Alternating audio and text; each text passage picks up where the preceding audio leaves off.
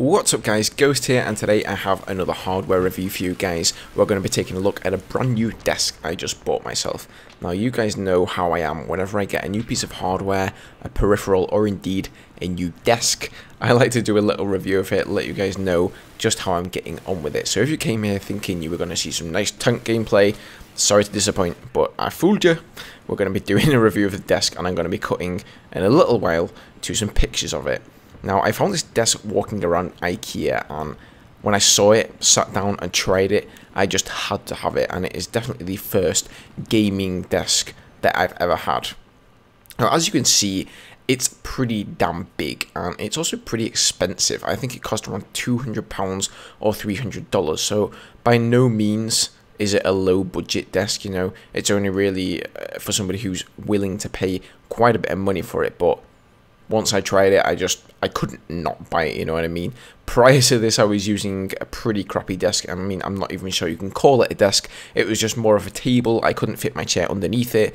The table was far too high for it. And, you know, after gaming and recording videos and all the stuff I do on the computer, for hours on end, it was actually giving me back problems. So that was part of the reason I decided to buy this new desk. And as you can see, it has this little cutout in the middle, and that is definitely one of the best features of the desk. You can roll any chair under there, and believe me, I have a big ass chair with huge arms, and I'm even able to roll that thing under there, so it should be no problem for anyone, no matter what chair you have.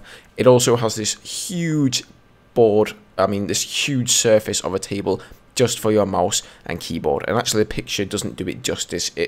It dwarfs it a little bit. It is absolutely huge. You have so much room, and to me, I really like the freedom to be able to move around, move my keyboard wherever I want, have a huge ass mouse pad, and yeah, just have some space, you know what I mean? I think every gamer enjoys that. Another feature it has is a separate shelf to put your monitors on, and this is important because your monitors are really supposed to be a little bit above your head level, or really your eyes are supposed to meet the center of the monitor. So for most people who have their monitors at the same level as their keyboard, their eye level is most likely to be above the monitor. On top of that, it just keeps them out of the way of your hands while you're gaming, and you can fit two 24-inch monitors in there. I actually have a 22-inch and a 19-inch, so as you can see, I have plenty of room. But according to the specifics of the desk, you can fit two 24-inch monitors. You can even fit a 32-inch TV if you remove the shelf up above. Now this thing even has cup holders on either end of the table, as you can see, so if you wish to use those you can. Personally I don't, because I think I will be that much more likely to actually knock whatever was in there over rather than just putting it on the table itself. So as you can see, in addition to the shelf with the monitors, there's also a shelf on top of the unit with changeable height. So I think that's always a nice addition. You're able to just sort of bung all your crap up on top of there, you know.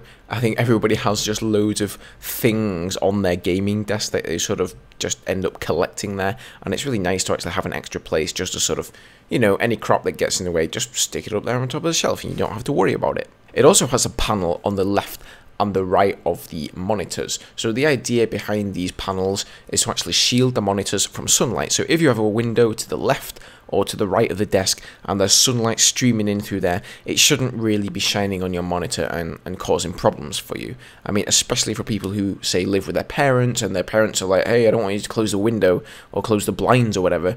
That might be something to look for. If we take a quick look underneath the desk here, you can see I have my PC on one of the little shelves down here. There's also one on the left, and you can choose to put your PC on the right or the left. So right about there you can see the sort of margin of height for how big a tower you can have.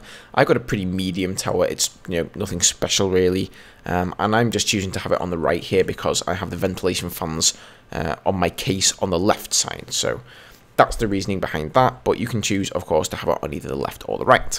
Now, something that isn't pictured here are two extra shelves that I personally chose not to attach to the desk. So where those sun panels are at the top there, you can actually attach two small shelves, one at either end, and those are designed, I believe, for a surround sound system. So it just gives you that option to be able to distribute your speakers a little bit better if you have a surround sound system. Personally, I don't, and I use headphones 99% of the time, so that's why I didn't bother actually attaching the shelves. I just thought they would be in the way. But if you have a surround sound system, then that is definitely a really nice asset. So all in all, I'm really happy with this desk. Like I mentioned before, not really the cheapest investment, but if you're looking for a desk that is all about gaming and you know, that is what you spend a lot of time doing, and you really want to be comfortable, you want to be able to get your chair in there, have plenty of room for your keyboard and mouse, have your monitors out of the way, have plenty of room to keep everything, then this is definitely a great investment. I'm happy with it. So if you're thinking about looking at getting a gaming desk, you can find this in IKEA. I'll link you guys to it down below, and you can go check it out yourself. Alright, that's about going to wrap this one up, guys. Thanks for watching. I hope you enjoyed. If you did, then please hit that like button down below, subscribe for more, and I will see you guys next time. Cheers.